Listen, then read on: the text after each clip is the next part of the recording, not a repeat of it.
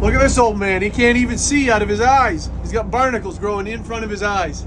He's got barnacles growing in his flippers, in his claws, everywhere. All these barnacles are preventing him from being able to move, which are leading to more barnacles growing. This guy's in trouble if he doesn't shed soon. Problem is, they can't shed if they can't move. So he's in a little bit of a pickle.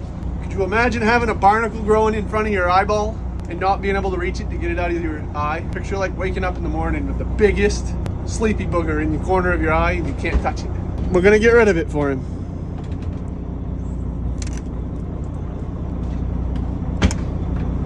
Oh, that must be a relief.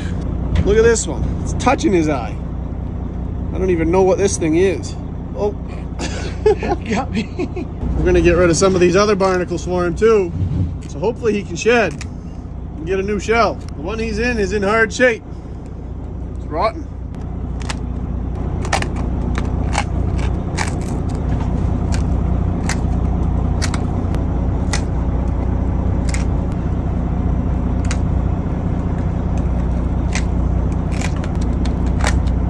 I'll try to give the old man a snack, but his claws don't look like they work very well.